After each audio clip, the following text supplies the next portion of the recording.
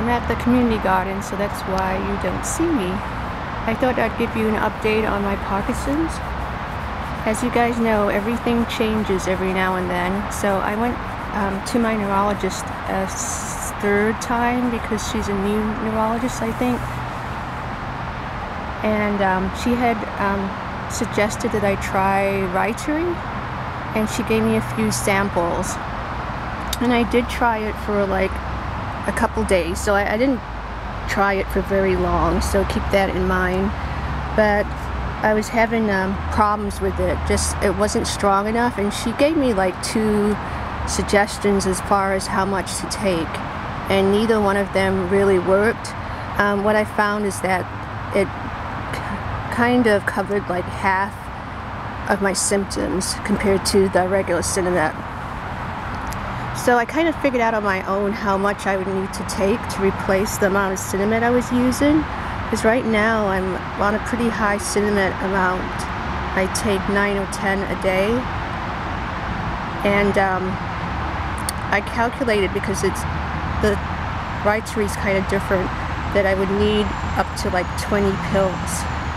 And they're really big capsules. They're not like little tablets like the Sinemet is.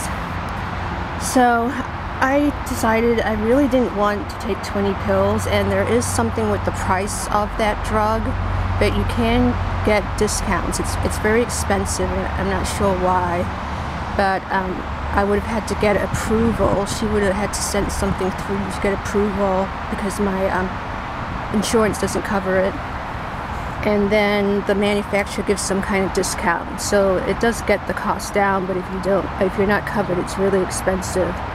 And basically it's Sinemet extended release.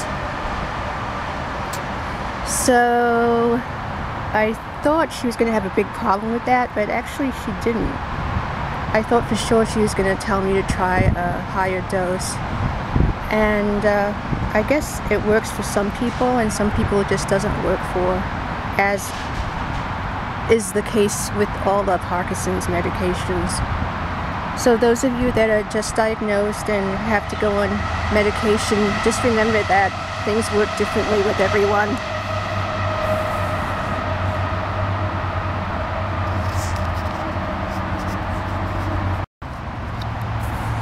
I went back on the Sinemet, so I have that. I still have the amantadine, but I'm gonna take 1 less pill because I don't think I need the pill at 5 o'clock. And I know that most people take 2 amantadines, and I was prescribed 3 amantadines. So if I can cut it down to 2, I think that would be great. Sorry about the noise. The garden's right next to the highway. And then I'm still on the Cymbalta. That one I've had a really hard time with nausea. I didn't think I could continue to be on it, but after about 2 or 3 weeks that nausea did ease, and I think it does help with pain.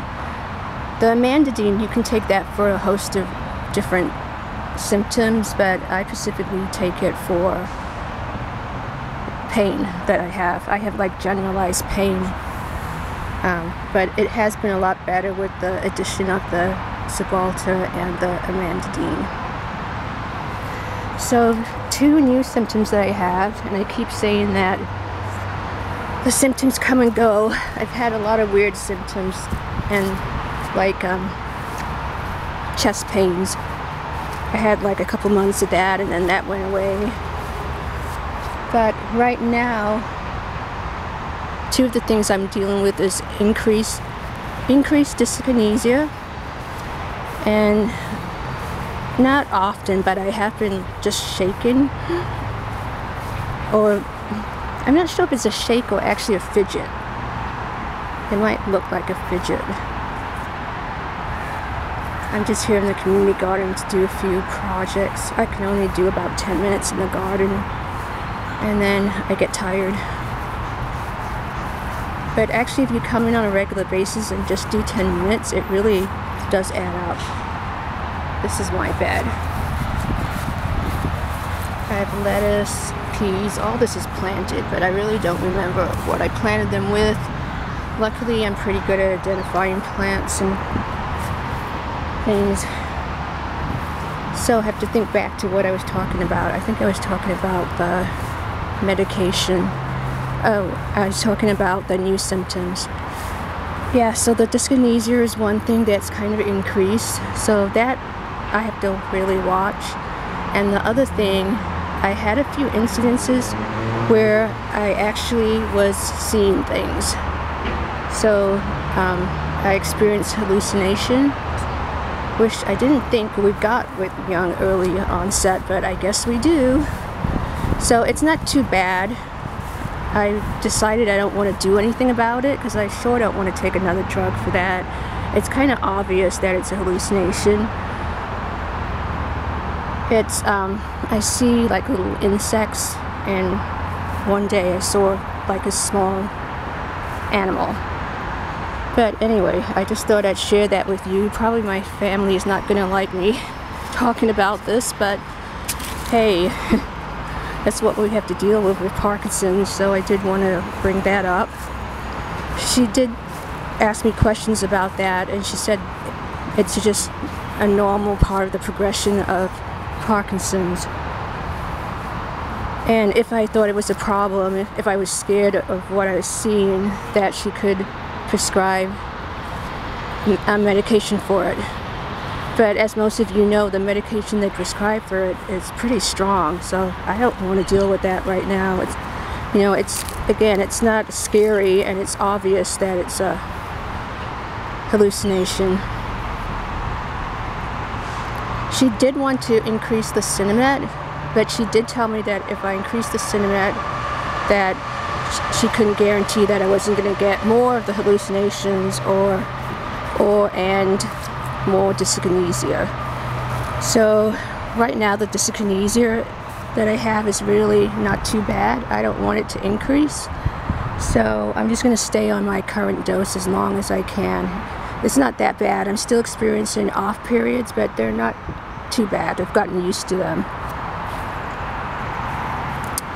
Oh, and then the last thing before I go is that I asked her about the herb that everyone, well not everyone, but that a few people have been trying on their own, and it's, I always have a hard time with how to say it, even though I'm familiar with Ayurvedic herbs.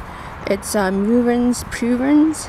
I'll put it in the description box so that you guys know about it, but it's gonna take me a little bit of organization because I want to make sure that when I try it that I have some supports in place, because I'm pretty sure the first day I'll have to be careful what I do.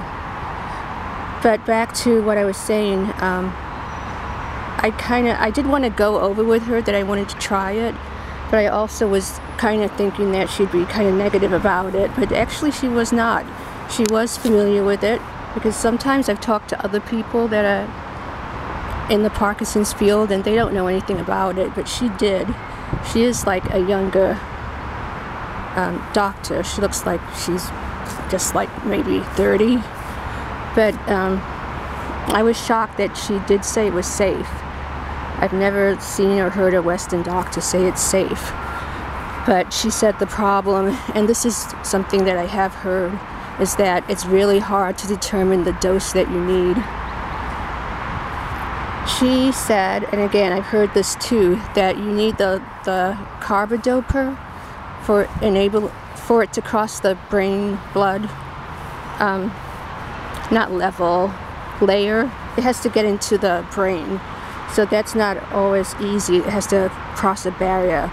So she suggested if I try it that I also take some Cinemet to help with that. Now I'm gonna really research this because Ayurvedically I'm a practitioner, a registered practitioner, so I know I've seen that herb used with something else, and perhaps that something else is what helps it cross that barrier and would be more natural than taking the Cinemet. So I don't know if it's going to work or not, but I'm going to try it, and of course I will do videos.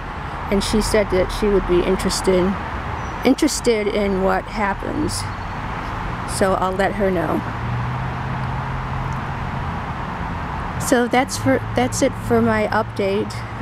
If you have just been diagnosed and are not on medication, you might want to look at these videos or do some research on the internet, because there are quite a few people that have had success with this it's a natural levodopa.